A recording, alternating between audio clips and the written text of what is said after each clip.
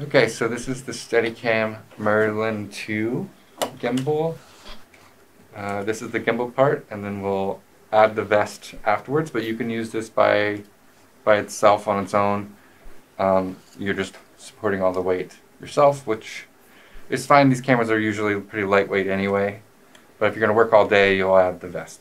So the first thing I'm going to do is get my camera ready with the lens that I like, the lens cap off, the memory card in, the battery in, and whichever lens I'm using, because I have to balance for this lens specifically. And anytime I change that lens out, I'm going to have to completely rebalance it. So I'm going to go with the kit zoom lens here and set it in just in the middle position so I'll have the most range, and it's ready to go.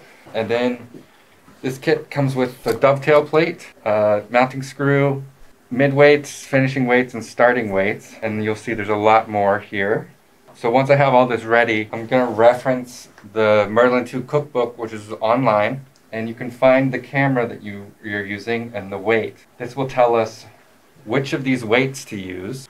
This is telling me to use one start weight on the front, one mid weight, and one finishing weight on the back. It gives us the ballpark of what's going to balance out. It also tells us that the distance between the arc distance, so between this little dot on the bottom of the gimbal and the front of the plate, it tells us that it's 32 centimeters, so I just measure that and get it pretty close.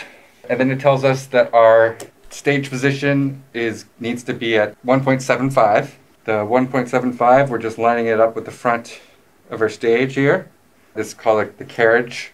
And then it also tells us that the dovetail position needs to be at 6.75. So right around here once I mount it. So I'm going to do that now. It also tells us that the mounting hole is in for this camera. So I'm going to go in there. I believe the GH4 is M, just slightly further back. These are all approximate, so you might have to adjust them just based on your lenses, but this is just the starting point that saves us time. Alright, make sure that's secure, and then I'll put it on. The starting point was 6.75, so I'm just the front of this stage dovetail, I'm going to put it 6.75. So we're secure now. I am not level, so I'm going to, before I go any forward, I'm going to adjust my roll axis, so left and right, and I do that on the bottom here. It's heavy on the left, so I need to move the stage to the left. Just rotate it here. I'm going to bring it back to the center and see how that looks. Still a little off. Doesn't have to be perfect yet. I'm going to do some other adjustments before I come back and fine-tune everything. So it's closer. Do one last turn. That looks good. I'm going to do the drop time next, but I just want to make sure there's no tilt forward or backwards. It's slightly front heavy right now, tilting down slightly. So I'm going to tilt it up just a little bit. And if I balance the weight on the table for a second before I bring it up, it helps me see what's happening. Doesn't have to be perfect yet. We're just doing drop time, so I want to see how it is. So drop time is how long it takes for the camera to upright itself from a horizontal position. You can just get your arm out of the way, you can tilt the handle and drop it. So it's a little bit fast. We want that total time to be around a second. Okay, so I'm trying to increase the drop time slightly. It's not bad, it's close to where we want it at 1 second. So I'm going horizontal to vertical. So the first thing I'm going to do is adjust the Z-axis here. And you do that by pressing this button on the front, and that unlocks it, and then you can turn it counterclockwise to add more threads. So the more threads I have, the top heavier this gets, because it's putting the center of the balancing further away. If I go closer, the bottom heavier it gets. So this has a suggestion as well, the cookbook, of -3 turns. So roughly 3 revolutions from when it's tight at the top. This looks like it's at 4 now, so I'm going to try that. It should have increased our time slightly. And it looks like it did. Yes, so it's a little over a second. I like that. I'm going to go with it. So now I'm going to adjust my tilt forward again. I'm kind of going up, or tilted down slightly. So now I need to kind of fine tune my overall tilt by getting this level, and then if I can't quite get it to stay still, I need to increase or decrease the arc. So let's see if I need to do that. I need to go down a little.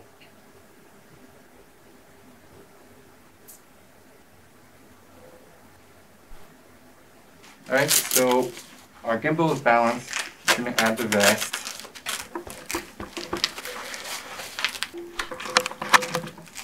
You want to adjust this to where the weight is on your hips, but you're snug, on the chest and shoulders as well.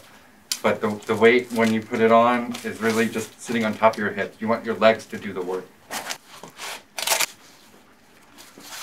Okay, so just notice there's a back pad. These are over my hips, this front. And then there's a whole nother strap that's in the middle section, and then my shoulders. The weight's going to come down on and push all these, so be aware of that as you're adjusting. You're probably going to need to put the arm on at some point to test it, and then readjust it.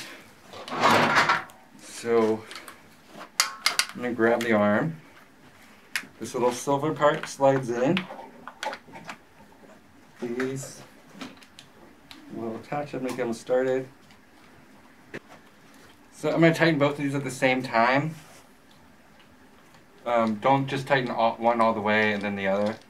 But you want them even, so the arm sits level with my hips. And if the arm's like falling away from you too much, that's when you would adjust. Tighten the bottom one if it's going too far away. If it's too close, then tighten the top one. But usually just the middle position's good, which is both, like thumb tight. This isn't going to go anywhere.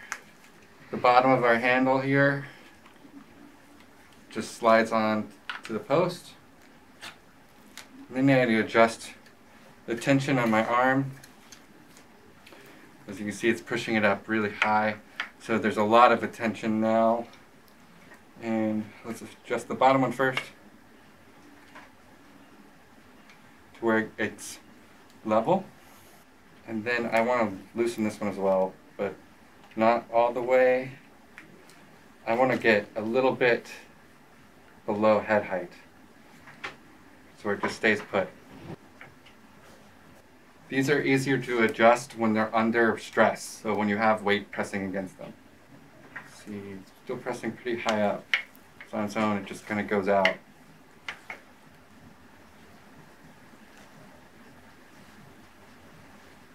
Just using my left hand to kind of guide the sway.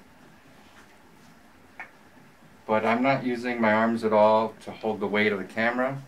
I'm just really guiding where I'm pointing. And then the height with this handle as well. I would start with getting both arms just level, like I did, and then adjusting the tension from there.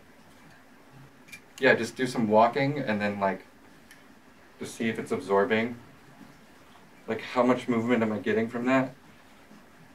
Your hip movement should be mostly absorbed by the first arm. You don't want to let go of the camera because it could just go crashing into something. And then this arm, it makes it easy to it doesn't move on its own. It just goes where I want it to go. So if I'm fighting too hard against the tension to go up or down, that means I need to adjust this. And this should be lower, closer to your hips, and it makes it easier for your get out of your own way as far as your arms go. But for the demo, this is good. but you'll see this would just be resting lower. And I still try to walk without much bounce, right? I try to like keep all my movement hips and below. Just practice walking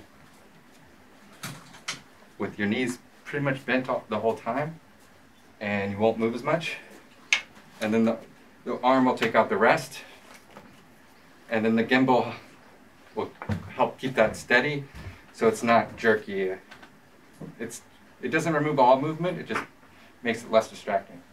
The hardest, I guess the hardest part is, you know, once you're moving, you're good, but starting or stopping a motion is what takes the most practice. So rounding a corner to stop on something is going to take a lot of practice to get a smooth motion without like stopping the camera suddenly.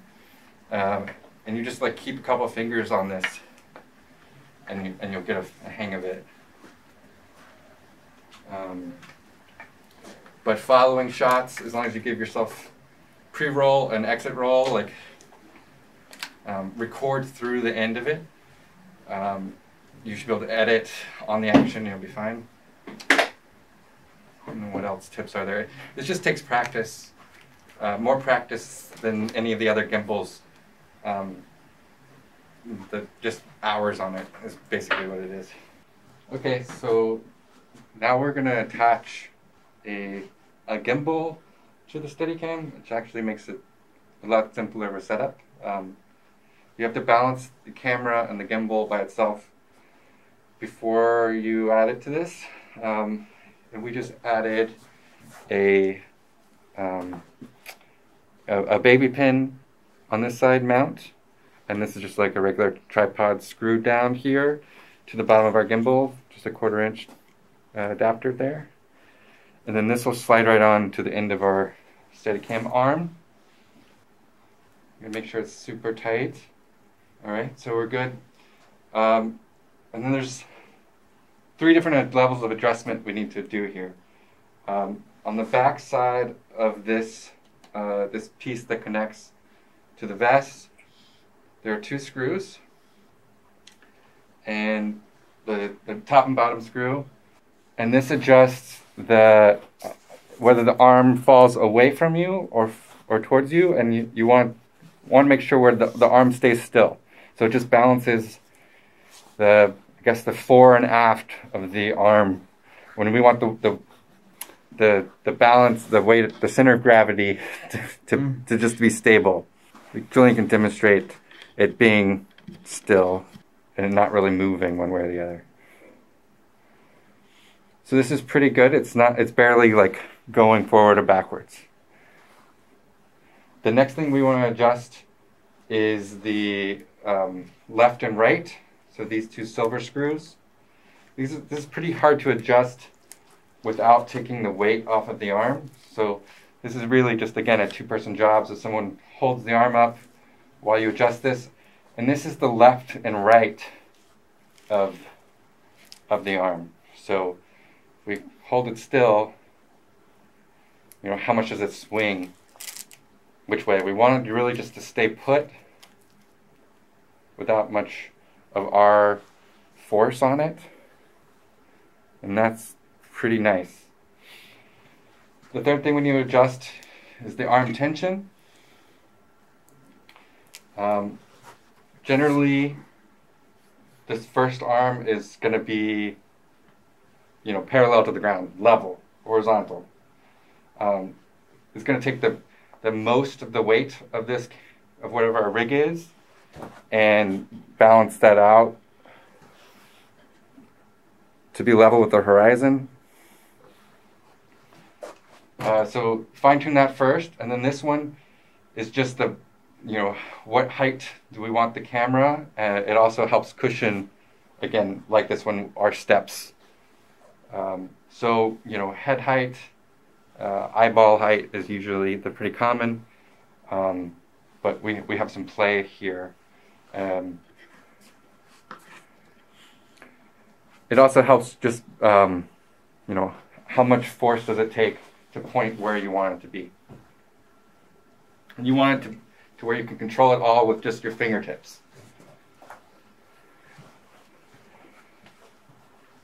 We don't want any of the force of our arms, basically, to be controlling this rig, because that movement would get picked up as we go. You know, if we're using our arms to keep it in place, then our body movement's going to get translated to the shot.